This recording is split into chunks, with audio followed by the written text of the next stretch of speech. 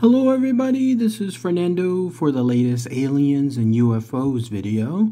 Alright, let's continue the book UFO Sightings by Alan Baker, this time starting a whole new chapter. This will be part 1 of this chapter, and it's already looking to be a very fascinating one. In fact, the topic associated with it is harassment of UFO witnesses.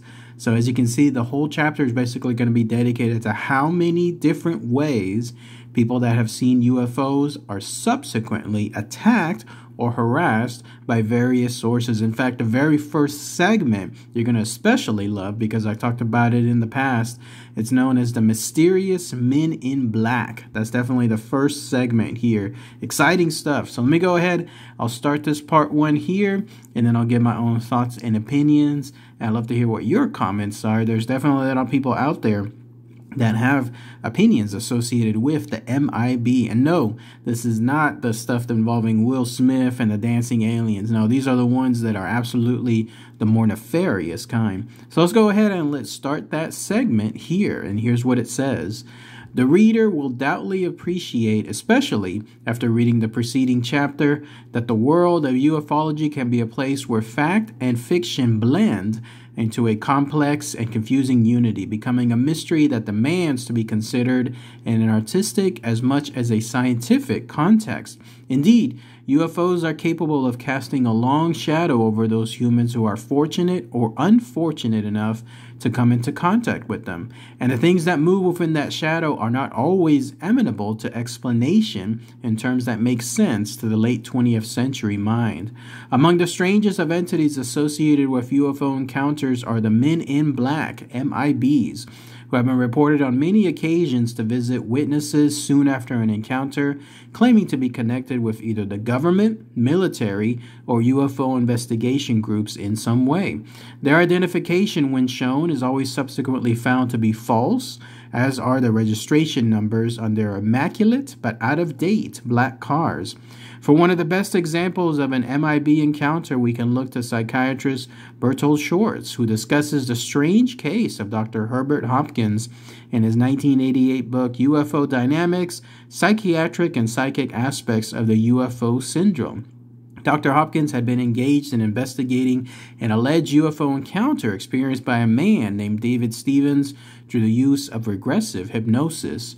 On the evening of September 11th, 1976, Dr. Hopkins' wife and son went out to see a movie, leaving him alone in their house in Orchard Beach, Maine. He received a telephone call from a man claiming to be a member of a UFO organization based in New Jersey, who asked if he might talk to Hopkins about the Stevens case. Hopkins agreed and invited him over to the house. Hardly had the physician replaced the receiver when the caller presented himself right there at the front door. He was completely bald and dressed in an immaculate black suit, black tie, and white shirt. Apart from this, however, his preference at normality was less of a success. He had no eyebrows or eyelashes, and when he later rubbed his mouth, it became evident that he was wearing red lipstick. The strange visitor walked stiffly and then sat perfectly still, like an automaton. He began to ask Hopkins various questions about the case and the expressionless monotone used by most MIBs. Presently, the man said that Hopkins had some coins in his pocket and asked him to take one out. Hopkins held a coin in the palm of his hand. As he watched in amazement, its color changed from bright silver to light blue, and it began to grow blurred to his vision. It then became vaporous and gradually faded away. Hopkins told the man that he was impressed and asked him to make the coin reappear. The man refused, saying, "Neither you nor anyone else on this plane will ever see that coin again." He then asked Hopkins if he knew how Barney Hill had died. Hopkins replied that as far as he could remember, Hill had died of a stroke. The man said, "No, Barney died because he had no heart, just as you no longer have your coin." Having made this bizarre and disturbing statement, the MIB told Hopkins to destroy all materials relating to the Stevens case. Dr. Hopkins' encounter took yet another weird turn when his visitor said, with apparent difficulty, "My energy is running low, must go now, goodbye." He left, walking unsteadily around the corner of the house. As soon as the MIB was out of sight, Hopkins saw a blue-white light shining on the driveway. He searched for the MIB but could find no trace of him. When Hopkins' wife and son returned from the cinema, they found him in an extremely agitated state, sitting at the kitchen table with a gun and with all the lights in the house switched on. As it happens, Dr. Hopkins had been correct regarding Barney Hill's death. It had nothing to do with his heart, and yet, as Richard L. Thompson tells us in his 1993 book, Alien Identities, the MIB's threat had the desired effect, since Hopkins subsequently destroyed all his data on the Stevens case. In his 1986 book, Visions, Apparitions, Alien Visitors, Hilary Evans relates another curious story of the MIBs. In 1967, a man named Robert Richardson from Toledo, Ohio, was driving in his car when he collided with a landed UFO. When he later returned to the scene, he found a piece of metal lying on the road, which he collected and subsequently sent to a UFO investigation group. On July 16, 1967, Richardson was visited by two MIBs who questioned him about his encounter for about 10 minutes. They had arrived in a black 1953 Cadillac, which, despite being 14 years old, was in immaculate condition. Richardson wrote down the registration number of the car, and when he later checked it, he found that it had never been issued. In addition, Richardson said that it did not occur to him to check his visitor's identification. This is yet another interesting aspect of alleged encounters with MIBs, during which the participants are rarely struck at the time by the unusual behavior or lack of identification of their guests, who are frequently described as looking slightly Asian or with olive complexions. Only later do they realize that all was not well and that they have been talking to people who did not quite seem to be entirely human. 1 week after Richardson's encounter with the MIBs, two different men called on him, again wearing black suits. After attempting to coerce Richardson into admitting that he had not had a UFO encounter, they asked him for the piece of metal he had picked up on the road. When he replied that he had sent it to a UFO organization, the MIB said he had better get it back if he wanted his wife to stay as pretty as she was. This is a classic piece of heavy band movie dialogue, of which the MIB seem to be inordinately fond of. There is something ghostly and folkloric about these bizarre personages. Although they appear to be subtly non-human, they are almost certainly not alien in the extraterrestrial sense.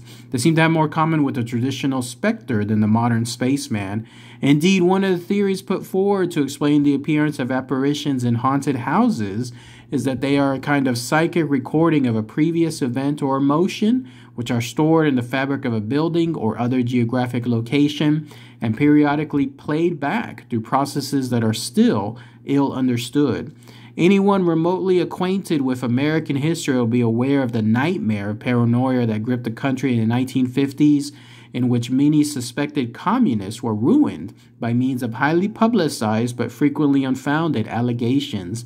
It may not be stretching the bounds of possibility too much to suggest that the trauma of these times could be described as the national equivalent of the past traumas said to result in more traditional hauntings. The subtle paranoia induced in percipients after a visit from the MIBs, such as Hopkins clutching his loaded gun, might well be a kind of psychic echo of the wider spread paranoia of the 1950s. This would explain why not only the spectre-like quality of the MIBs, but also the fact that their B-movie gangster threats are never followed through. So let's go ahead and let's pause that here, and then I'll give my quick thoughts on here. Next segment is going to deal with another bizarre thing involving helicopters, in this case of unmarked ones. But yeah, isn't that fascinating? MIBs, the mysterious men in black. This particular part of this chapter associated with that talked about some examples. One of the first ones, actually, the one that I mentioned in a video like within the last year or so, involving that strange case of Dr. Herbert Hopkins and the fact that he in turn got visited by an MIB, and he made that trick with the coin happen, and then he made that subtle threat associated with Barney Hill's death and associated with what could happen to him as well. I mentioned that in the video, including also those strange characteristics of that MIB, the fact that he had the straight up immaculate black suit, black tie, white shirt. He had that completely bald face at the point where he had no eyebrows or eyelashes as well. And the fact that it looked like he was wearing lipstick and almost moved like an automaton. So it's interesting to see it chronicled here because it has absolutely stood the test of time when it comes to being one of the most premier Men in Black encounters. And then there's the other one that I haven't heard of. Apparently the one that occurred there in Toledo, Ohio with Robert Richardson. The fact that he got visited more than one time by MIBs, wow, what a strange way to have something like that grip him within his life. I mean, the fact that you'll have one, but let alone two encounters, that's at a point where you realize maybe something else is happening. Maybe this person has to start thinking about doing something else or changing things, because otherwise who knows how many times they'll continue, or they would have continued to visit him. But also interesting that he found that metal rod, whatever that was, lying on the road, and they wanted it back. Like they knew that he had it. Somehow with all their technology, they weren't aware that he had sent it off. But at the same time, they were threatening him for it to come back as well. And by the way, if you haven't had a chance, I'm going to include the link below. If I have an interview with Christian, a friend of mine there in the Las Vegas area. He in turn has also had an encounter with an MIB, an actual encounter in the remote area desert of, I guess, if I remember correctly, it was Nevada or somewhere in California, with a Men in Black. So I'm going to include the link below in case you want to hear it. It's a great interview. And it's definitely ties into what I was talking here about these type of bizarre encounters that people have had with them. But let me know what you guys think in the comments below. All right, everybody. Thanks again as always. Take care.